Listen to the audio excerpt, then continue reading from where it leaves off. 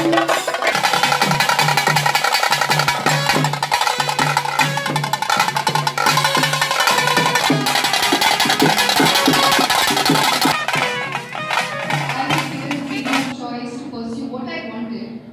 the longest time, I didn't have the courage to tell people that pageantry was something I wanted to follow. Because I was shy and I feared that people will consider me as vain or shallow. I feared the judgment of my professor, who felt that I would probably be wasting a great degree of architecture if I went on to pursue modeling.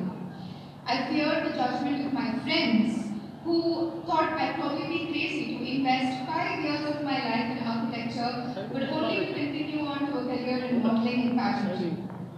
The more you let other people's perception and judgment of who you are take control, the more fearful you get. I would lie to bed, sort of, staring at the ceiling, wondering, how will I realize this impossible dream? I always had this dream of becoming a Miss Universe, of being on the stage, talking to people, but how would I do that? How will I summon the courage?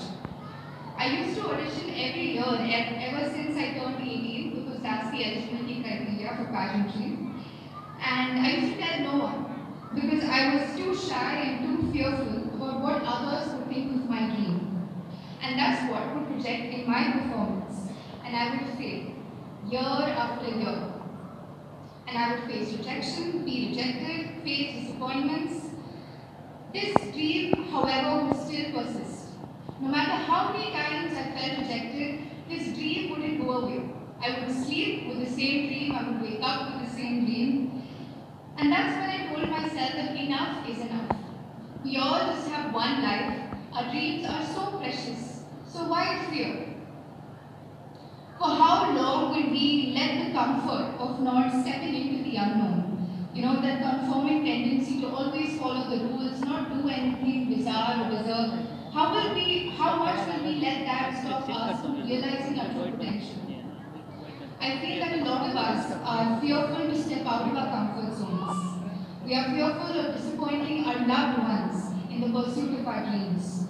We are fearful of the judgment and sometimes lack of support that follows when you choose to walk on an unconventional path.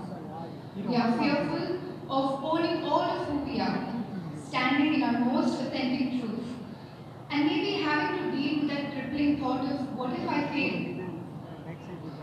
So that comes out to the second key factor on my journey, courage. Courage to act on our dreams is all that matters.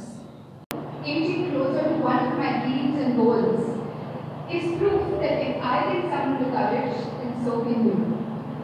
And that brings me to the third key factor of my journey.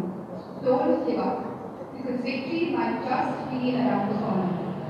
From a contestant back in 2016 to a state finalist in 2019 to first runner-up in the 2021 pageant last year to finally being the winner this year. If I had given up on my dreams, if I had given up on myself, I wouldn't be standing here in front of all of you all and speaking my truth. The reason I'm here today is because I refuse to give up, and I think a lot of it has to do with who we are as people.